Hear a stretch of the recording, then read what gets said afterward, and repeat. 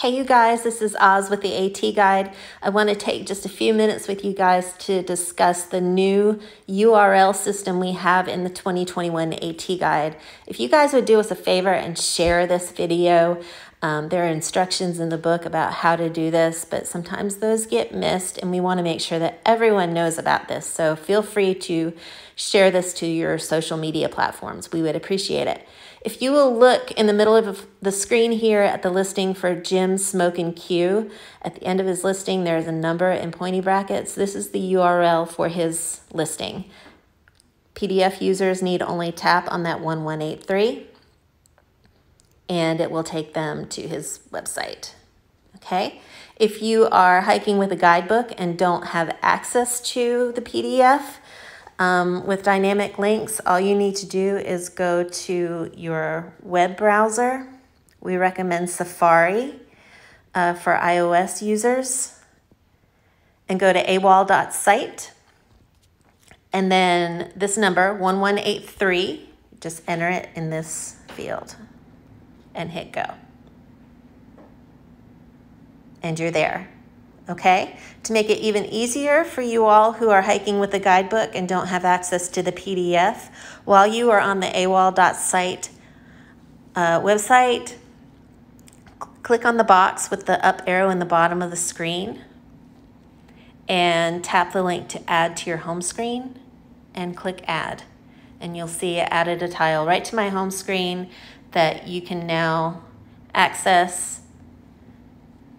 Put in your reference number. Super easy. We did this for many reasons. The number one reason is we wanted to make sure that as links changed or businesses went out of business or businesses had big updates, we wanted to make a way for those links to stay fresh in the guidebook throughout the year. Because these are dynamic links, if Jim Smokin' Q changes his website from .com to .co, then we can do that behind the scenes and your link still works. We were also able to push important information about listings. Go to Rhonda's website, or Rhonda's listing here. Rhonda called us earlier this year and said that unfortunately she was not going to be doing any shuttles this year. So if you click on her link, it says Rhonda is no longer providing shuttle services. Okay.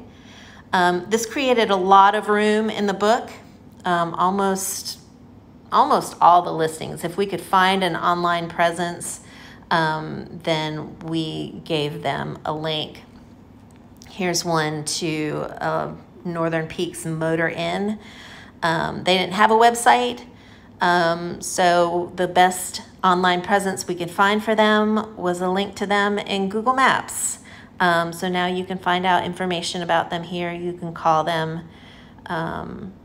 If they ever launch a website in the middle of the year, then we can go and update that link for them. Okay, so we hope that's super useful for you guys. Again, please share this.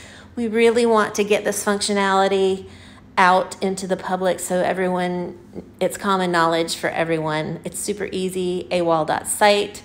If you have any questions, of course, call us. If you have any suggestions, we are all ears. We hope you enjoy, and happy trails.